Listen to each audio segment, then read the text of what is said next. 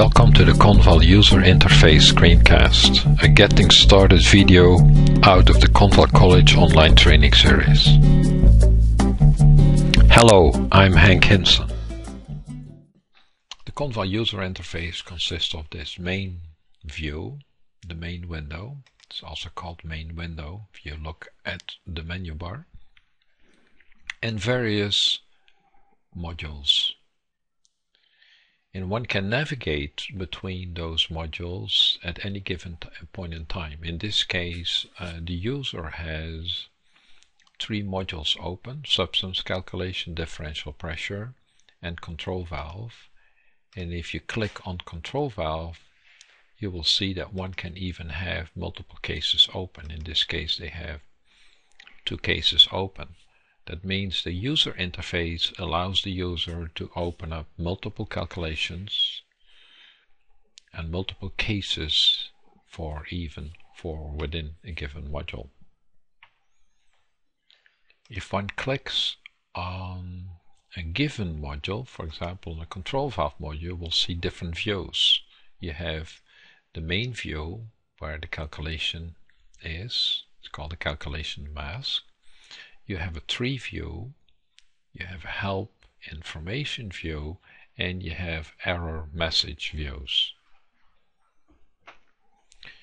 Except for the main calculation module, they can all be hidden. For example, I can hide the tree view, I can hide the error message view, and I can hide the help level.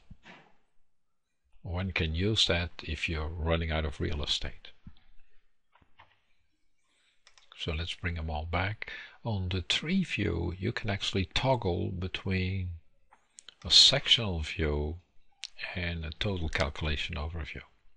The most popular one these days, and also it's the default, is this sectional view. So you can move between sections using the tree, as well as you have previous page, next page buttons to bring you from one to another level. And you can see it will scroll around. On the help information view, you have two ways you can actually use it. The help view, that means if you're clicking on a parameter, you get the dynamic help. While if you click on the information view, you get a summary of the calculation. The error messages are error messages on the left and hyperlinks on the right. It can best be demonstrated by taking a new calculation. You will see that the hyperlinks on the right are dynamically. It's asking for the medium. It brings me to the medium.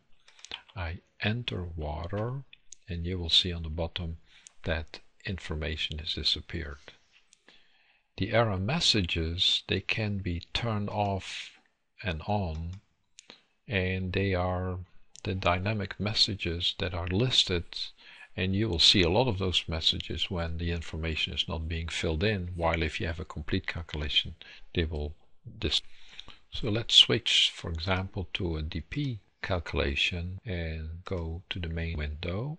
It's important to view that the calculation mask consists of parameters, of characteristics. And if you look at one, you have a caption called operating pressure, you have a symbol called P1, you get a value, you get a units of measure, and even you get sometimes a drop down. In this case it says accept vapor pressure, because if you click on it, it will actually CONVAL will calculate to be on the vapor line for a given temperature what should be the vapor pressure.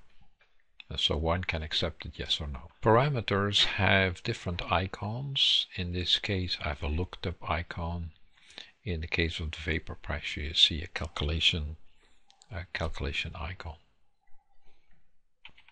It's also important that you can add notes. You click, right mouse click, add a note, F8, you can enter, this is from XYZ. If you want to identify where the information is coming from, you see a paperclip appears, and by the way, this paperclip appears not only in the display but also in the print preview. In other words, what you see is what you get. Special attention to this calculator icon. If you click on it, a pop-up window will appear. It's called a dependency chart, and which allows you to express this density in this case in functions, say, of operating temperature. When clicking the update button, it will actually create a one-dimensional or a two-dimensional.